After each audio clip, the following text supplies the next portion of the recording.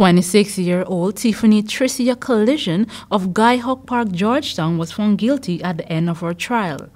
Her sentence was pronounced by Chief Magistrate Ann McLennan at the Georgetown Magistrate Court. Collision was on trial for trafficking 6.74 kilograms of cocaine concealed in a hammock on September 20, 2017. At that time, she was at the DHL in 5th Street, Albertown. Conyo Saniford of the Customs Anti-Narcotics Unit told the court that Collision had used her mother's identification document to pose for hammocks via DHL.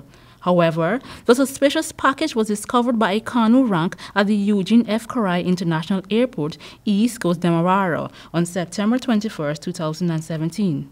Collision is expected to spend the next 3 years and 9 months in prison. She was also fined $18.2 million. Reporting for Channel 2 Headline News, I'm Esther Sobers.